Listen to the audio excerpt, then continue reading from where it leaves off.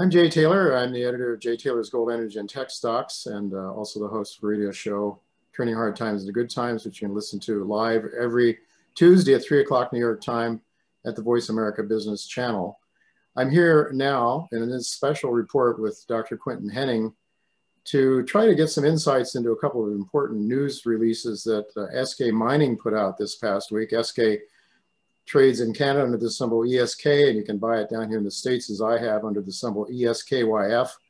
About 145 million shares outstanding, more or less, and selling at about $2.35, 36 cents today in US money.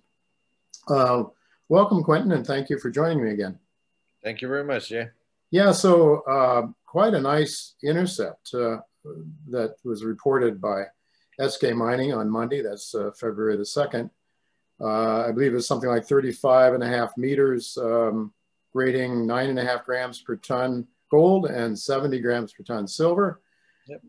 There were a number of other intercepts as well that were quite good, but this one was I'd say the headline number. And that's at the TV, I guess the TV and what's the other target there? Yeah. TV.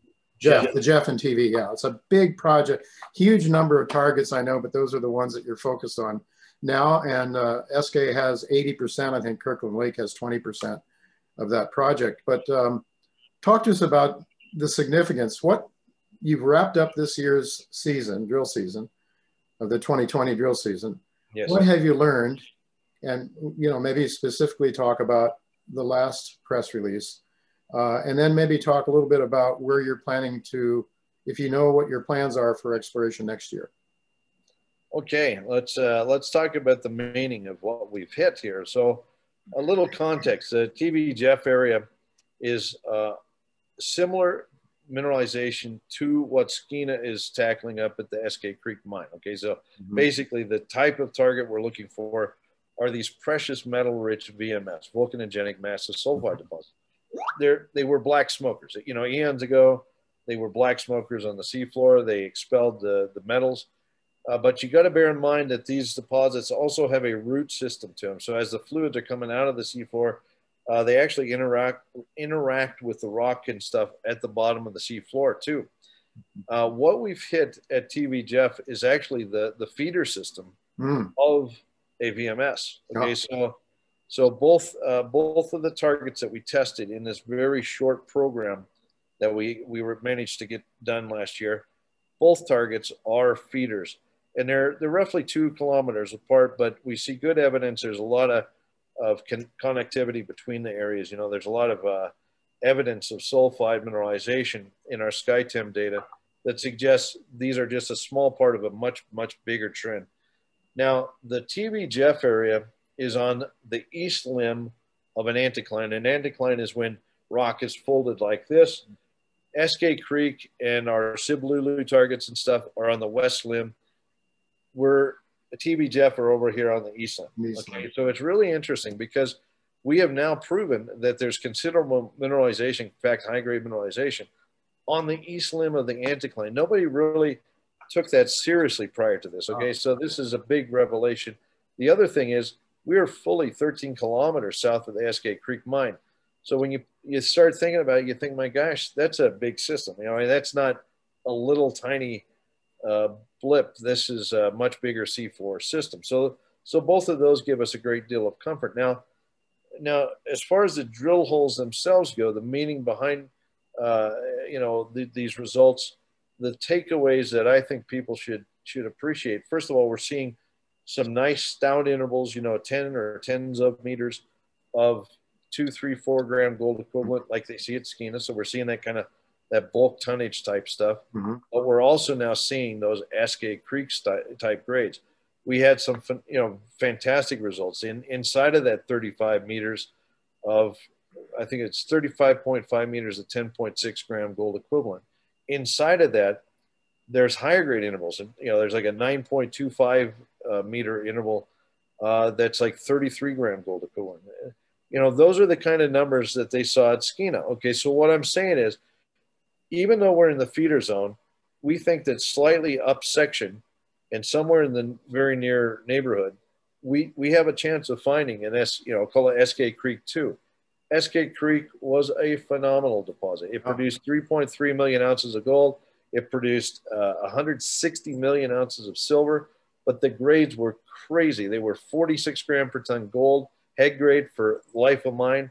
Okay, and there was 2.2 kilograms of silver per ton.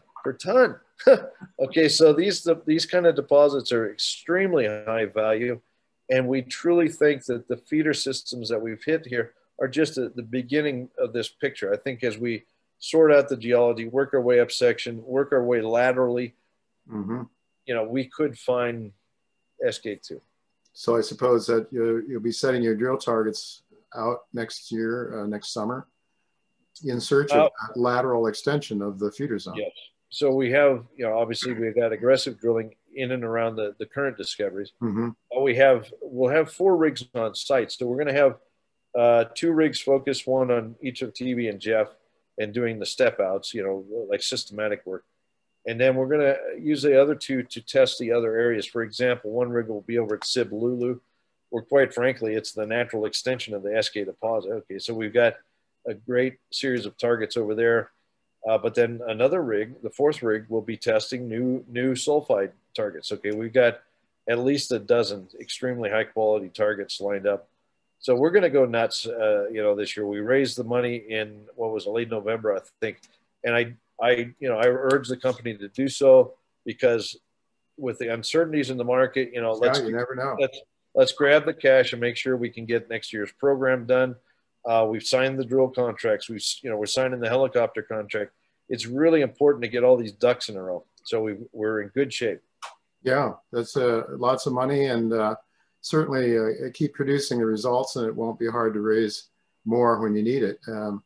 Very, very exciting story, no doubt about it. To have the prospects of finding another Eskay Creek type of deposit, maybe more than one. It's very exciting, and I think the market's starting to catch on, actually, a little bit. So it's exciting days. But then I have to ask you about this news release just today. This is February 5th. That was this morning.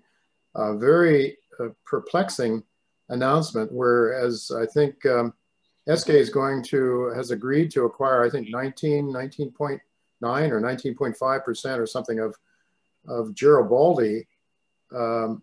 What's that all about? We announced this morning that we are acquiring 19.5% of Garibaldi's outstanding shares. This deal was cut. I talked to Eric and we agreed on the terms. I think it was Wednesday afternoon, somewhere in there. That's Eric Sprott. Eric Sprott, yes. And, it was a quick and easy deal. Now, let's look at why and what this means for the company. Okay, first of all, at Eskay, we have a world-class team working for us, including Thomas Monarchy, the professor out of the School of Mines, and John De Decker, who's the postdoc who's working as our VP. Okay, we have very smart people in the VMS realm. And guess what? They told me early on, hey, there might be a little more going on over there. And let's just say we have some geologic smarts at work that say there's reason to pay attention to that ground. Okay, so that's part of the picture. But it was also an easy deal for us. So we're at a very strong position share price wise. It means minimal dilution. I think it's about 2% of our stock that we're paying Eric to take these shares. We also gave Eric a warrant. People say, well, why did you give him a warrant? Well, here's why. The warrant is priced at the closing yesterday. I think it's $282.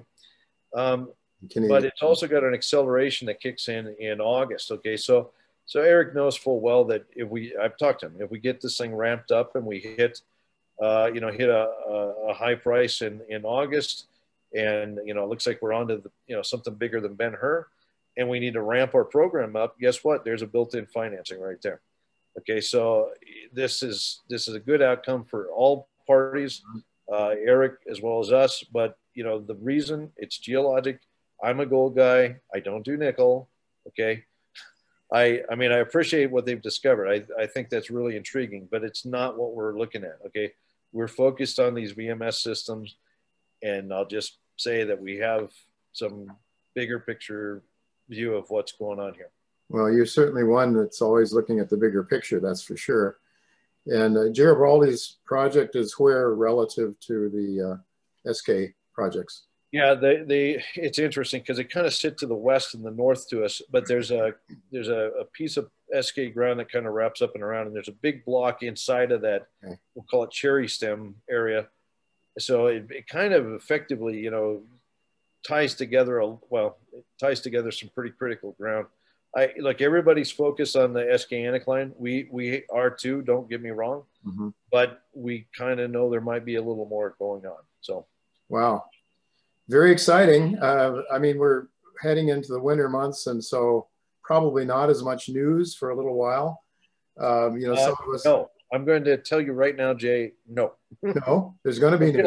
Lots of news. Don't worry. There will be. Yeah, look, we did a lot of work last year, and we'll talk about some things over the next couple of months. Well, that's always important because there's some people that like to, you know, time is money, and you know, I mean, you don't want to. I've had it happen to me where I've gotten out of something thinking, well, there's not going to be any news for a while, and then when I get back in, the train has left the station and I missed the boat. So you know what you're saying is that would be a very risky proposition. Yeah, that's what happened. I think the day we announced, like, silver was down sharply that day, and I think a lot of, you know, people who just said, it's going to be a while, you know, that's fine. That's natural in these BC stories, you know, it's natural. But I can tell you this, you know, anybody sticking around is sticking around for the right reason, and we'll provide some more interesting information over the next couple of months. Well, looking forward to it. Thank you so much, Quinton, for taking your time to share these insights with our viewers and my subscribers for sure, and shareholders of Eskay Mining. Thank you so much. All right. Thank you, Jay. All the best. Take care. Okay.